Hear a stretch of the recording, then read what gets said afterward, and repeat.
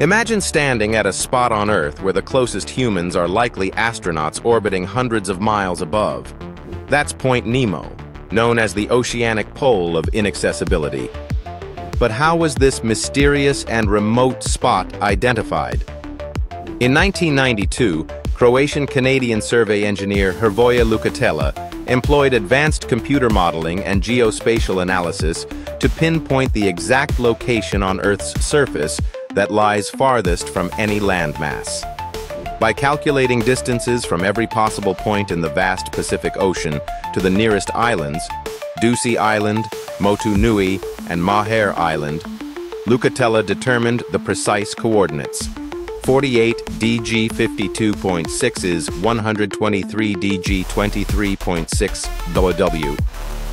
The name Nemo was inspired by Jules Verne's Captain Nemo, reflecting the profound sense of isolation. Unlike a physical landmark, Point Nemo floats in the middle of nowhere, over 1,450 nautical miles from the nearest land. Its discovery was a remarkable triumph of mathematics and geospatial science, demonstrating how technology can reveal nature's hidden extremes. Today, Point Nemo remains a symbol of true remoteness, a place few will ever visit, yet its existence continues to stretch the imagination and inspire curiosity about our planet's most isolated places.